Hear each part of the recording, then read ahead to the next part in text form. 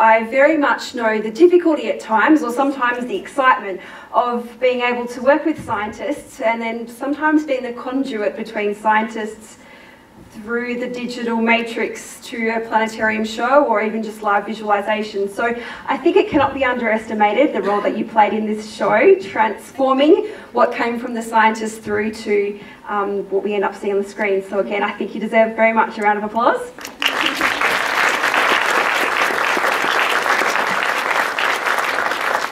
I thought that I would perhaps hand it to the audience. If you maybe had any questions about the production process, I think I'll hand over to Wiebke and you can ask away. Thank you.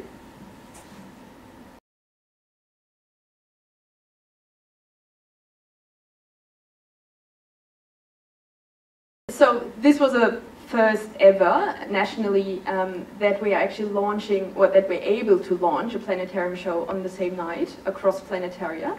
Because we actually wrote that into the funding agreement with Museum Victoria to make sure that it's free to distribute to all of the members of the Australasian Planetarium Society. So tonight, the venues who launched were Sydney Observatory, that was at 5 p.m. their time, so they were actually the first to launch. Then Museum Victoria with the main launch event, obviously, at 6:30 their time.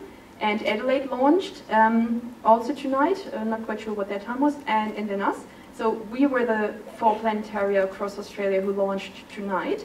Wollongong Planetarium will launch the day after tomorrow. And so all of the planetaria that I've just mentioned, it's sort of at their discretion when they're starting their public screening. So I know from Carly, they've definitely scheduled it for the school holidays. And before it's kind of, you can wing it as you wish. Melbourne is screening it as of tomorrow, 2:30, for their first school session, and a couple of schools have already booked into, so it's going to be screened twice daily, so schools have already booked into the next couple of sessions, which is great. Wollongong will show from that launch date of the 23rd, and Adelaide, I think, also launching, well, launched today, but showing from the school holidays onwards. And the other planetaria were a bit sort of undecided in terms of when I asked them, like, oh, come on, give me your dates. They were a bit hesitant, but it's pretty much, it's spreading now, and obviously it's also available to portable planetaria. So anyone who's operating the little mobile planetaria, free license to all of those operators as well.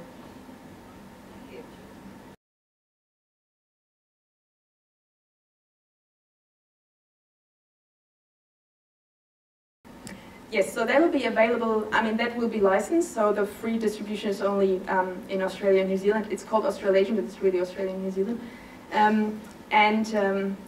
The international sales will be delayed for a couple of weeks or months, mainly because we have a slightly adapted narration.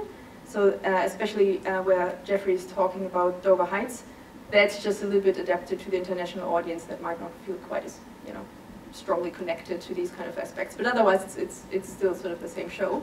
I think there will be a lag of, let's say, 2 months, but in, I think, June, there will be 2 major conferences in Europe. One will be in Jena in Germany, forgot the proper title of the conference, and the other one will be in Warsaw. That's 2 major planetarium societies where Museum Victoria will send delegates and they'll hope to score some award or the other. So that is mainly marking the onset of the international distribution.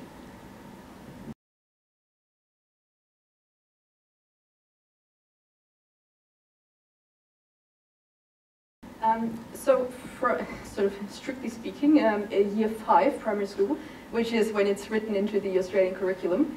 But I think the actual answer is kids are interested in astronomy from, well, maybe not day dot when they start lifting flaps and books and stuff, but, you know, quite early, and it's just really, it's one of those disciplines that lends itself so well to communicate really early, because everyone has some sort of connection, even if you're just talking about the moon and, you know, twinkling stars. It's one of those disciplines that they relate to really strongly, really early.